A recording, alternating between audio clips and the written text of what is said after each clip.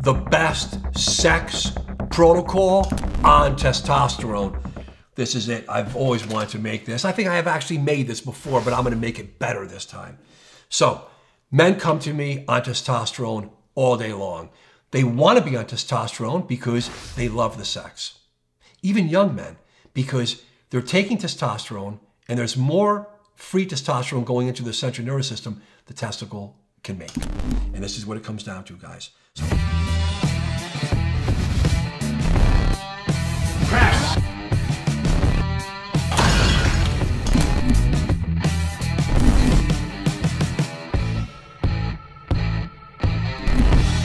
So here's what it's going to be. What do I see to be the best protocol? It's going to be small doses of intramuscular testosterone. I'm giving it to you guys now. Cypionate, enanthate, Sustanon 250. There's no question this is going to be better than topical, pellets, or even oral administration. Now, I'm not saying that you can't be on a topical or a pellet or an oral, but I'm telling you in the end of the day, in the streets, men are on testosterone esters, and you find this right balance and it goes into the brain and they feel absolutely wild sexually. And again, that's a side effect, guys, because that could be a bad thing.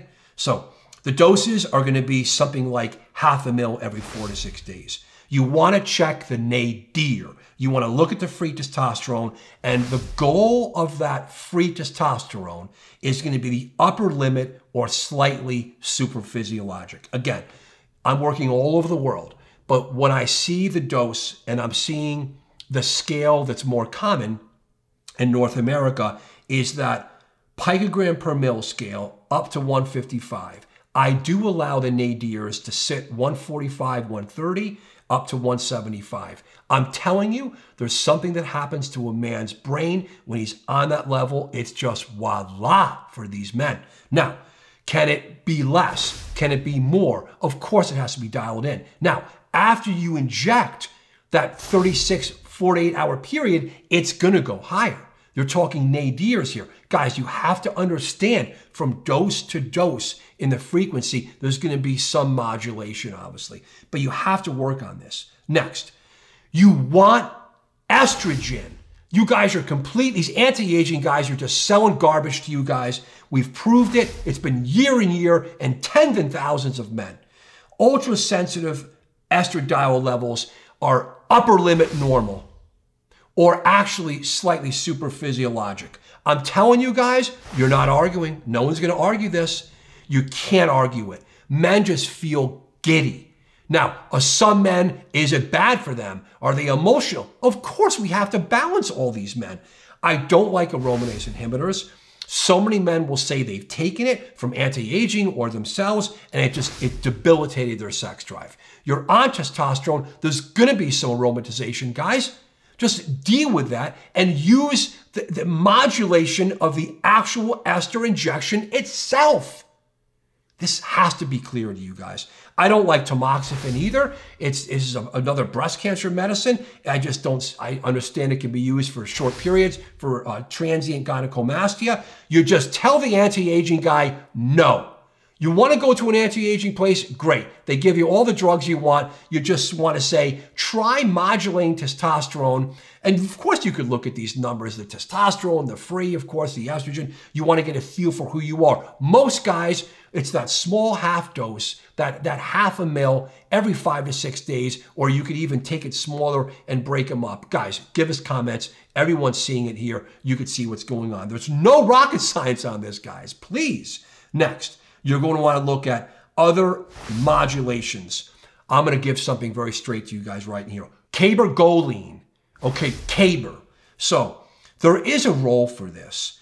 For some men, if you look at the prolactin levels and they're on testosterone and they have an upper limit very over the upper limit normal of what is a normal prolactin level, you actually may have a small lesion in the hypothalamus pituitary. I work with real endocrinology doctors all the time. When they see this, we can use small doses of caber. It's 0.25 milligrams, guys. 0.25 milligrams. It's either once or twice a week. I'm giving all this stuff. I know you guys want this stuff. And I also see it with men that have depression. Men have lives, people are real, depression's real, they have to live on some antidepressant. They're on testosterone and that the sexual function is not maximized. So I've had great response using these teeny doses of Caber for men because the antidepressant increases the prolactin in the central nervous system. And sometimes you can't offset that by manipulating the testosterone ester. Boom, there it is for you guys. What else are we gonna have? Modulation. Also, you want to look at other medications. You want to look at other medical issues. The sexual function of a man is so multifactorial. There's so many factors going on, from your central nervous system, absence of depression, of anxiety, of PTSD, functional tracts that go up and down, neurologic system, the endocrine system, circulatory system, and your vasoactive abilities and the corpus cavernosum in the penis. So you have to look at blood pressure and heart rate. These are vital signs, guys. Blood pressure's got to be perfect. Heart rate's perfect. I'm going to tell you, and the app is going to come out. I'm going to give discrete information. It's going to be how to use ACE, ARB, and special, very special, unique types of beta blockers and other medicines that we use for cardiovascular disease and hematologic disease. I use them on my men all the time. You're going to come out. Next, you look at the CBC. If you are so filled up and your iron studies are overloaded, or you're anemic on the iron studies and you're phlebotomizing too much, or there's something wrong. I have men with thalassemias. I see so much interplay with the hematologic system, the CBC. You got to check at the iron studies. Glucose, if you're pre-diabetic, if you're frankly diabetic, comprehensive metabolic, hemoglobin A1C, guys, your sex drive is definitely, and your abilities are going to be impaired. Please listen to me. The blood pressure, the cholesterol, the sugar, they're not just words that roll off a primary care man's or a doctor's tongue. You have to integrate these into the therapy on testosterone. I promise you, sex will be outrageous. Your sexual abilities can be outrageous. Check a urinalysis, guys. Look for the protein in the blood. Check a PSA. You're getting older. You're like me. You're getting older. Your prostate enlarges a bit. Is it prostate cancer? Is it BPH? Benign prostatic hyperplasia is so important, guys.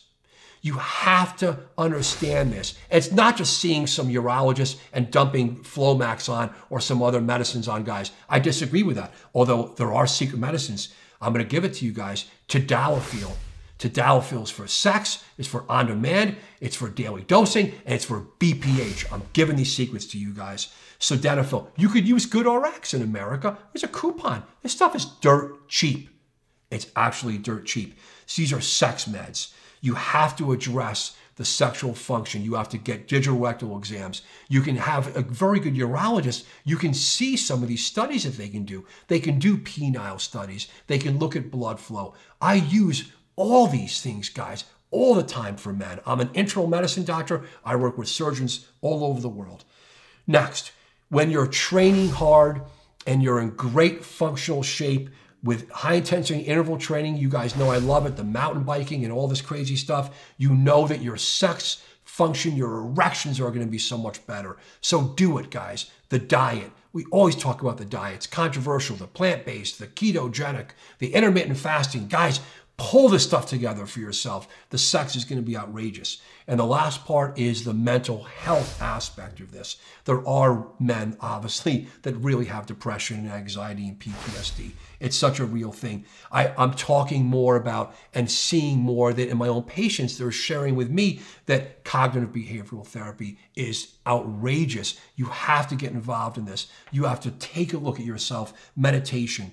And then in the end, you can play great sexual games with your partner. You can enjoy life and you can open up to your partner. You could have this, even men in their 40s and 50s are coming out and they're opening up and they're just enjoying new parameters of sex because of this new perspectives and their own personality is changing and they're accepting things as they're getting older. So this is apart from all my physical medicine. There it is, guys. Best sex protocol on testosterone. This is how I maximize it all. Let's get the comments going. And I want to get everything just torn open here, guys. Let it all out. Let's see all these aspects and every single piece I want you guys to share so all the men in the world can have the best possible sex life there is on testosterone. Thank you so much.